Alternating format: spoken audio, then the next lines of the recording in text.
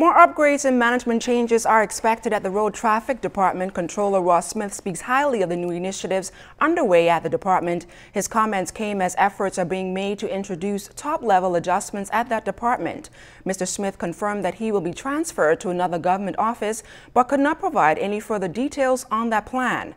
Meantime, the Road Traffic Controller says the modern computer system has resulted in some positive strides. I'm pleased with what is happening. Things have improved over the last year, and I can only see continual improvement as we go along. As a matter of fact, we're getting ready to launch the next, the opening of the office in Exoma. And so we're pleased with all of that. Each office we open, the process is so much smoother because we all have learned from the beginning. And we use what we have learned to improve every time we roll out a station.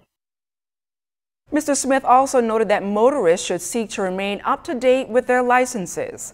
Just ensure that they are always licensed to drive on the street, and those persons who take the chance of not licensing their vehicle and not renewing the driver's license can be in jeopardy, because right now we can easily get information about every road user, whether or not they have a vehicle or just have a driver's license.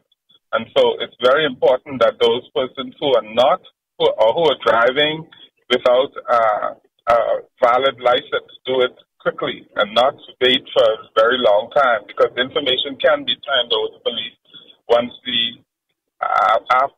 person's driver's license or vehicle license expires.